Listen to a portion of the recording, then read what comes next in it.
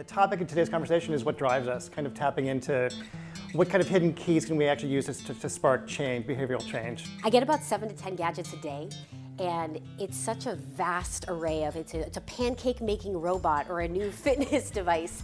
And to me, it's the ones that do have these behavioral changes that can make a difference, that are simple and easy to use. We came up with sort of 5 pillars that we try to follow. One is personalization.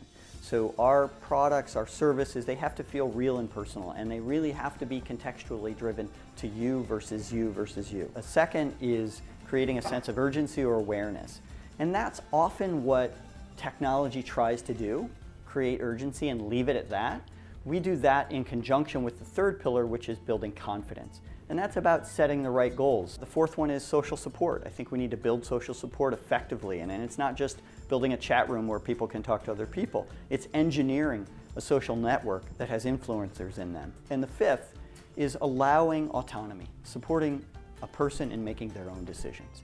So what we did earlier this year, we have introduced the Philips Sonicare FlexCare Platinum Connected toothbrush that has so many technology in it, sensors such as location sensing, pressure sensor, scrubbing and motion, which are able to tell you so much more of what is happening in mouth. And I think it's representative of our vision, really. We recognize that technology alone doesn't change behavior, people change behavior. And so you need the people science behind the technology.